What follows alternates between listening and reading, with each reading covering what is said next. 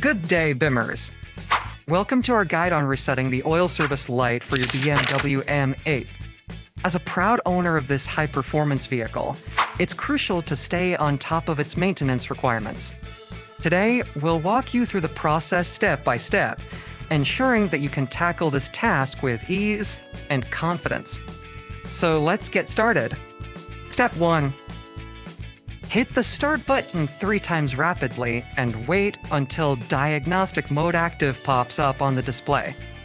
Step 2. Hold down the BC button on the turn signal lever for 15 seconds until you see the reset menu. Step 3. Press the BC button repeatedly to find the engine oil menu. Step 4.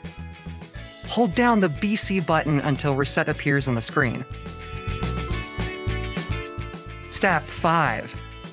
Hold down BC button again and wait until the reset progress bar finishes and you're done.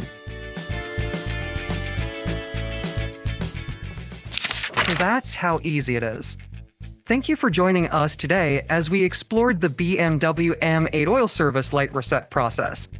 If you found this guide helpful, don't forget to like, share, and subscribe for more valuable tips and tutorials.